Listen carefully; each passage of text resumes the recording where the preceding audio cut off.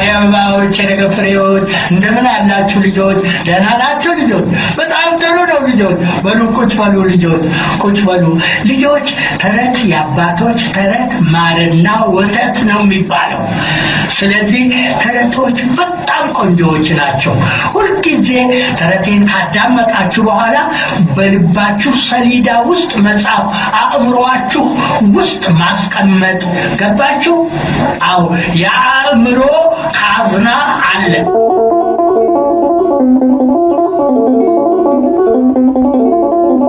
ተናስተልኝ የተከበራችሁ የአድማስ ሬዲዮ አድማጮች፣ ዛሬ በሳምንቱ መጀመሪያ ላይ ከዚህ ዓለም በሞት ስለተለዩን ሁለገቡ አርቲስትና የሁላችን አባት ስለሆኑት አባባ ተስፋዬ ሳህሉን የሚዘክር ፕሮግራም ይዘንላችሁ ቀርበናል። ፕሮግራማችንን ከኛ ጋር ሆናችሁ እንድታደምጡ በአክብሮት እንጋብዛለን። ፕሮግራሙን በማዘጋጀትና በማቅረብ ማይክ መቅደም ከኢትዮጵያ አብሬያችሁ ቆያለሁ። በእያላችሁበት መልካም ጊዜ ከአድማስ ሬዲዮ ጋር እንዲሆንላችሁ እንመኛለን። የአባባ ተስፋዬ ነፍስ ይማር እንላለን። ለወዳጅ ዘመድ ለሁሉም ኢትዮጵያዊ ሁሉ ፈጣሪ መጽናናቱን እንዲሰጥ እንመኛለን። ዓለም እንደሰነበተ እስቲ እንጠይቃ ሰላም ጤና ነች ወይ ከፋት ወይ ደስ አላ አድማስ ሬዲዮ ኪነ ጥበብ ጌታዬ ነው ንጉሴም ነው ገና ወደ መድረክ ሰውጣ ልቤ ድው ይላል የሚሉት ሁለገብ ኪነ ጥበብ ባለሙያ አባባ ተስፋዬ ሳህሉ ከ1957 ዓ.ም ጀምሮ በቀድሞው የኢትዮጵያ ቴሌቪዥን የልጆች ፕሮግራም በማዘጋጀት በሙሉ ኢትዮጵያ ማለት ይቻላል ከልጅ እስከ አዋቂው አፍ የማይጠፋ ስምን ገንብተዋል። አባባ ተስፋዬ የሚል ግድ ለማደር ካለው ተጥመን ይሆናል ያ ሰፈፋ ባላቱ ሲያካማችነት ለዋንዴ ነገራቸው መጣቀዛ በግዷ ለንድርግት እየተንገደገደች ተዛዛቤ ድረስ እንደምንም ብላም ጋራ ወጣች። በኢትዮጵያ የመጀመሪያው እንደሆነ የተነገረለት የተረት ቤት በአዋሳ ከተማ ሐይቁ ዳርቻ በሚገኘው የሌዊ ሪዞርት የተሰኘው የተረት ቤት ጥቅምት 23 ቀን 2006 ዓ.ም ሲመረቅ ለበርካታ 10 ዓመታት በሬዲዮና በቴሌቪዥን ተረትን በመንገር የሚታወቁት አባባ ተስፋዬ ስም የተሰየመ ነበር። አርቲስት ተስፋዬ ሳህሉ ወይም አባባ ተስፋዬ የተረት ቤት ተብሎ የተሰየመ ነበር። የተረት ቤቱ ሲመረቅ በክብር እንግድነት የተገኙት አባባ ተስፋዬ የጥንቸልና የኤሊ ውድድር የተሰኘውን ታሪክ በመናገር ነበር ተረት ቤቱ በይፋ ስራ መጀመሩን የገለጹት። በመረቃው ዕለት ንግግር ያደረጉት የሌዊ ሪዞርት ባለቤት አቶ ወንድፍራው እንዳሻው የተረት ቤቱን መሰራት አስመልክተው ሲናገሩ የልጆችን የንባብ ልምድ ለማዳበርና በየሳምንቱ ለልጆች ቁም ነገር በተረት መልክ የምናስተላልፍበት ነው ብለው ነበር። ጓደኛ ምስክር መሆኑን ታውቃላችሁ። አብራችሁ ያድግና ዩኒቨርሲቲ ታልፉና ትልልቅ ስራ ላይ ተቀመጣላችሁ። ያን ጊዜ ምን በልጅነት የነበረው ትዝ ይለውና ያ ጓደኛ አይ እሱ ለዚህ ጥሩ አይሆንም ይላል። አስተዳደር ላይ ቁጭ ሊል ይችላል። አይ ለዚህ ሊሆን አይችልም፣ ለምን ንግግሩ ሁሉ ጊዜ እንደዚህ አይነት ነው ይላል። አያችሁ ትዝ ምስክር ማን ነው? ጓደኛ ነው። አዎ ስለዚህ ካሁኑ ታንጾ ማደግ ያስፈልጋል። ስለዚህ ነው አባቶች ተባረክ ልጄ፣ ጎሽ ልጄ፣ ጨዋ ልጅ ነው ልጄ ይላል። የናትረሱ ማለት ጥሩ ልጆች። ተረት ቤቱ ከንግድ ስራ ጋር የተገናኘ አይደለም ያሉት አቶ ወንድፍራው በውጭ ፊልሞችና ታሪኮች እየተመሰጡ ላሉ ልጆቻችን ታሪካችንንና ባህላችንን ለማስተላለፍ አስበን ያደረግነው ነው በማለት የተረት ቤቱን ዓላማም ገልጸዋል። አንቻለም እንግዲህ አትኩሪብን አትንደላቀቂብን ሊቃውንቶች ብዙ አሉን። አባባ ተስፋዬ በቀድሞ የባሌ ክፍለ ሀገር ልዩ ስሙ ከዶ በተባለ ስፍራ ከአባታቸው ኤጀርሳ በዳኔና ከእናታቸው ዮንጂ ወርቅ በለጤ መወለዳቸውን ከቤተሰባቸው የተገኘው መረጃ ያመለክታል። አባባ ተስፋዬ 5 ዓመት ሲሞላቸው አባታቸው ወደ ጎባ የተጓዙ ሲሆን ጎባ ላይ የቄስ ትምህርት ቤት ገብተው የትምህርት ጅማሯቸው ተጠነሰሰ። ቤተሰቦቻቸው በሹመት ጂኒር ሲሄዱ አባባ ተስፋዬም እዛው ትምህርታቸውን መማር ቀጠሉ። በዚህም ትምህርት አቀባበል ላይ ፈጣን እንደነበሩም ተወስቷል። ጎበዝ ነበርኩ። ነትም አማርኛ ቶሎ ለማርያም ቶሎ ደገም ጂኒር እዛ ነው እንግዲህ ትንሽ ነፍስ ማወቅ ቻልኩኝ። ጠመንጃ በግድ ያስተኩሰኛል። 7-8 ዓመት ልጅ ሆኜ ወጅግራ እንድደግን ያደርገኛል። በዚህ አይነት ጥሩ ስነ ስርዓት ይዤ ተኩነ ባሮቂያኖስ በረሃ ጫካንም አቋርጦኝ የሚሄድ ፍጡር አይገኝም እያል ዘዴ ፈጥረሽ ህዝቡ ቢሳነፍም አንቻለ አባባ ተስፋዬ አባታቸው ኤጀርሳ በዳኒ ሆኖ ለምን ሳህሉ እንደተባለ ሲገልጹ አባታቸው ኤጀርሳ የራስ ምሩ ምክትል የነበሩት ፊት አውራሪ ሳህሉ በሚመሩት ክፍል ውስጥ እንደነበሩና በዛን ወቅትም ስማቸውን ሲጠየቁ ተስፋዬ ሳህሉ ካላልኩ አልታወቅም ነበር በዚህ ምክንያት ነው ስሜ በዛው ቀጠልና እስከዛሬ መጥራዬ ሊሆን ይችላል ይላሉ ተሰውራ የምትኖር እንደመስቀል ወፍ ስትውረገረግ ቆንጆ ልጅ ባጠገቤ ስታልፍ ልቤተነ ካላችኋ ዋልኩኝ ስክለ ፈለፍ ቤተሰቦቻቸው በተለያዩ ጊዜያት የተለያዩ ቦታዎች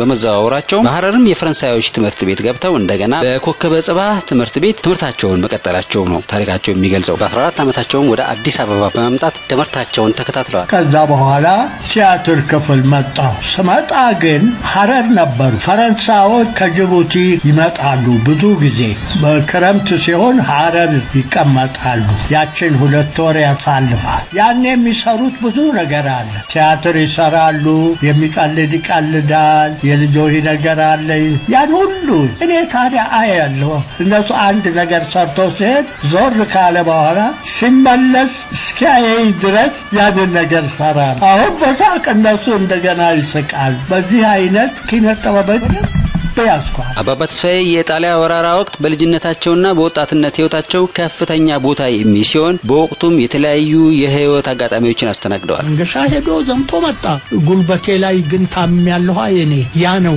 ይሄድ ነበር አገሬ እንዴት እንደዚህ ሆነች ወይኔ እንጂ አንድ ሰው እንዴት ተቀበለዋለህ ነው እንጂ የሚለው እንደዛም ሆኖ የፎከረ ሄዳል እንግዲህ ጣሊያን መጣ ሆስፒታል ዱካ ዴላ ብሩዚ ነው የሚባለው እዛ ውስጥ እነ ፖርቸሌ እህል ጠባቂ ነበሩና መብራትም ደግሞ ችግር ነበር እዛ እኔ እዛ ጉልበቴን ኦፕራሲዮን አደረጉትና በቃ ዳንኩ እኔን ይልከኛል ያ በሽተኛው ነው በቃ ማሙሽ ነይ እንዲህ አድርግ ለሁሉ መድኃኒት ሆንኩ ዛኪም ቤት በዚህ የተነሳ ደግሞ በጣም ወደዱኝ ኦፕሬሽን ሲያደርጉ ሁሉ መብራት እንዲይዝ ሆንኩ መኪና ይነሳና በበበበበ ይላል ያ መብራት አበራለሁ እዛ ግድም ዓለም እንደሰነበተች እስቲ እንጠይቃ ሰላም ጤና ነች ወይ ከፋት ወይ ደስ አላ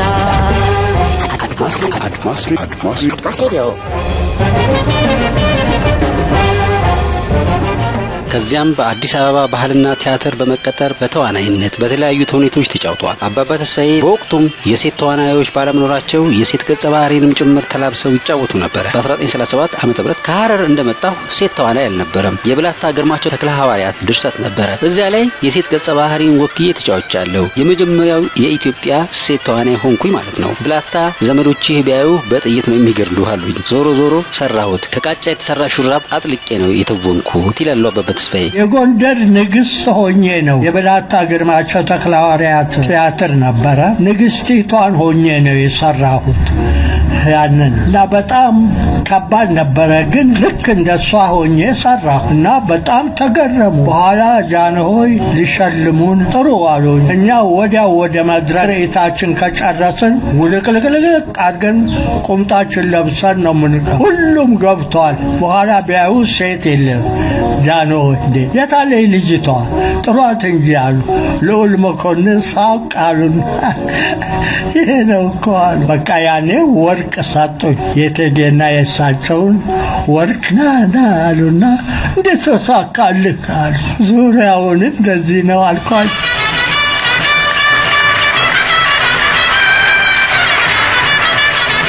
የበርካታ ሙያዎች ባለቤት የሆኑት አርቲስት ተስፋዬ ወይም አባባ ተስፋዬ መድረክ መሪ ተዋናይ ሙዚቀኛ ትርኢት አቅራቢ ወይም የአስማት ትርኢት አቅራቢ ድምጻዊ የሙዚቃ መሳሪያ ተጫዋች የውዝዋዜ አሰልጣኝ የቴሌቪዥን ፕሮግራም አዘጋጅና ደራሲ እንዲሁም ተረት ተናጋሪ ነበሩ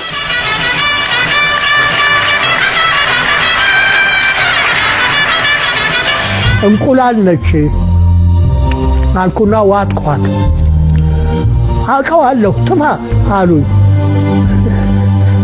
ዋጥቋት እኮ ንጉሥ ሆይ አልኳት ግርማዊ ሆይ ዋጥቋት የለም አውቀዋለሁ ጥፋት አሉኝ እንግሊዝ አገር ያው ነበር ያቃል እና የኔ አትወጣም ጠፋች የለችም አልኳቸው አስተምርበት እንጂ እንዳታታለለበት አሉ ይሄ ቃል ተከብሮ ይኖራል እስካሁን አማርኛ ኦሮምኛ እንግሊዝኛ ጣሊያንኛ ፈረንሳይኛ ቋንቋዎችን ይናገራሉ አባባ ተስፋዬ ከአዲስ አበባ ባህልና ቲያትር አዳራሽ በኋላም በብሔራዊ ቲያትር አገልግለዋል ሀሁ በ6 ወር ኤዲፐስ ንጉስ አሉላ አባነጋ ዳዊትና ኦሪዮን ኦቴሎ አስቀያሚዋ ልጃገረድና ስነ ስቅለትና ሌሎችም አባባ ተስፋዬ የተወኑባቸው ተውኔቶች ናቸው ያዛውንት ክበብ ጥሩ ነው ደራሲውን ንጋሽ ናቸው ይሄ ቲያትር አዛውንት ክበብ ሲመጣ ሰው የሳቀው ሰው ፈገግታ ያገኘው ሰው ደስ ያለው ያኔ አስካላ መንሻዋ ወጋየው ተስፋዬ ጀንበሬ ዶሎመና ጠረፋችን ድረስ ሄደን ወታደሩን አሳየን በመስራቅ በምዕራብ በደቡብ በሰሜን ውጋዴ ውስጥ ሞያሌ ውስጥ ዞረን አንድ በአንድ ከዚህ እስከ ምጽዋ አሳየን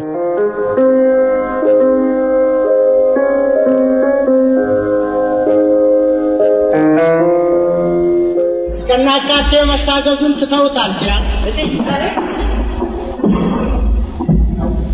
አቤት ምን ልታዝ ለምን ጠራችሁ ለኔ አንድ ቡና ኮሎኔል ምን ይወስዳሉ ቡና የለም መኪናው ቀጥሏል አላ የናንተ መኪና ደግሞ ገና ሳይሞቅ ነው የሚቀዘቅዘው አይ ጎድ what a rotten place ዲቤት ጣት መጥቶ ቡና ወይንም ሻይ ማግኘት ዘበት ነው ዞትር የሚሰጠው መልስ መኪናው ቀዝቅዟል መኪናው ወተት እየፈላበት ነው መብራት ተቋረጠ ውሃ የለም ሰበበኞች ናቸው ይችላል ይገርማል እኛ ደግሞ የሙጥኝ ብለን የምንገኘው ዲዩቤት ነው ለምን መሰለ ልምድ ሆኖብን ነው ቀላቸው ጠቆረች ደህዬ ከበረች ተራበይ ጠገበች ትዞራለች ቆመች ማነው ከልጆቿ በጎም ይመኝላት ከስቃይ እንድድን ዓለሜ ሁሉና ክብራትና ክብራን አልመሰክርም የሚለውን ጨዋታ ነው ማቀርብላችሁ ይሄንን ዜማ ከሙዚቃ ያስማማው መሴነርሲስ ሲሆን ውዝዋዜውን ታደሰ ወርቁ ዘፋኙ ገጣሚው መልካሙ ተበጀ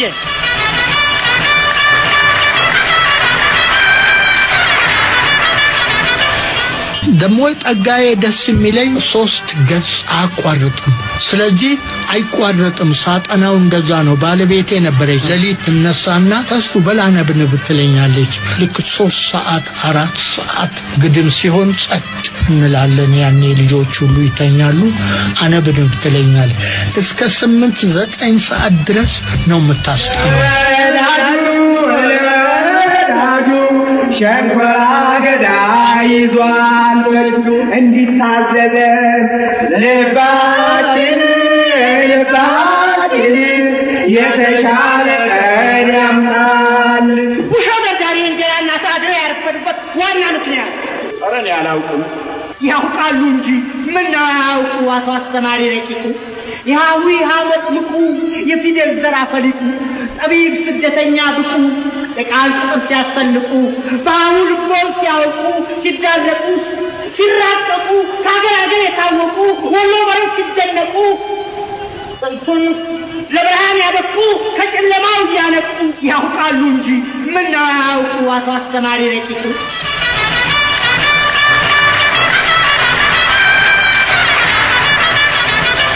ብጥልህሳ ነውለካ እና ጠላሻጫ የተሰኙት ተውኔቶችን ደግሞ ራሳቸው ደርሰው ለመድረክ አብቅተዋል አባባ ተስፋዬ በገና ክራር ማሲንቆ አኮርዲዮንና ትራምፔት ከሚጫወቷቸው የሙዚቃ መሳሪያዎች መካከል ይጠቀሳሉ ዓለም እንደምነሽ ደና ሰነበትሽ ወይ እና ፀሐይ የተሰኙት ዘፈኖቻቸውን ብዙ አድማጮች የሚያውቋቸው ናቸው ዓለም እንደሰነበተች እስቲ እንጠይቃት ሰላም ጤና ነች ወይ ከፋት ወይ ደስ አላት ማነው ከልጆቿ በጎም ይመኝላት ከስቃይ እንድድን ዓለም የሁሉና አባባ ተስፋዬ ለ42 ዓመት በኢትዮጵያ ቴሌቪዥን ድርጅት ውስጥ የልጆች ጊዜ የሚል ፕሮግራም በመቅረጽ በሚጠቅም መልኩ አባታዊ ምክራቸውን ለልጆች ያቀርቡ ቆይተዋል በዚህም አባባ ተስፋዬ የሚል መጠሪያን ማግኘት ችለዋል ከድርጅቱ እስከ ለቅርበት ጊዜ ድረስም ተወዳጅ ዝግጅታቸውን ከአባታዊ ምክራቸው ጋራ ለልጆች ያቀርቡ ነበር ህዝባችን በበለጠ ትምህርትና ዕውቀት ለማካፈል የሚቻልበትን ዘዴ በመሻት ለምናደርገው ጥረት ቴሌቪዥን ተጨማሪ መሳሪያ ስለሚሆን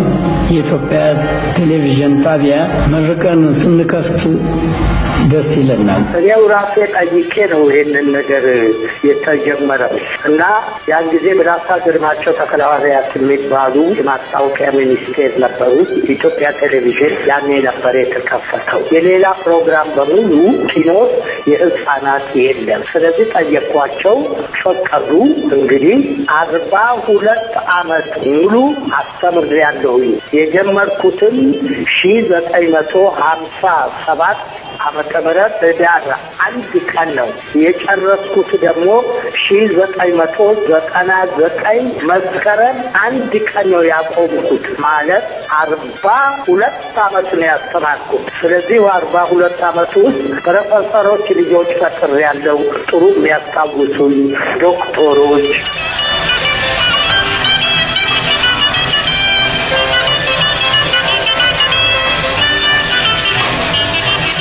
ፕሮግራማቸውን ሲጀምሩ የዛሬ አበባዎች የነገ ፍሬዎች እንደምን አላችሁ ልጆች? ደህና ናችሁ ልጆች? በጣም ጥሩ ነው ልጆች። በሉ ቁጭ በሉ ልጆች፣ ቁጭ በሉ ልጆች። ተረት የአባቶች ተረት ማርና ወተት ነው የሚለው አባባላቸው በበርካቶች ዘንድ የሚታወስና የማይረሳ ነው። የተከበራችሁ የአድማስ ሬዲዮ አድማጮች፣ ታላቁ ኢትዮጵያዊ የጥበብ ሰው የአባባ ተስፋዬ ታሪክ፣ የአባባ ተስፋዬ ህይወት፣ የአባባ ተስፋዬ ስራው እጅግ በጣም ብዙና ሰፊ ነው። ያዘጋጀንላችሁ ዝግጅት አሁንም እንደቀጠለ ነው። ፕሮግራማችንን ከኛ ጋር ሆናችሁ እንድታደምጡ በአክብሮት እንጋብዛለን። ፕሮግራሙን በማዘጋጀትና በማቅረብ ማይክ መቅደም ከኢትዮጵያ አብሬያችሁ ቆያለሁ። በእያላችሁበት መልካም ጊዜ ከአድማስ ሬዲዮ ጋር እንዲሆንላችሁ እንመኛለን።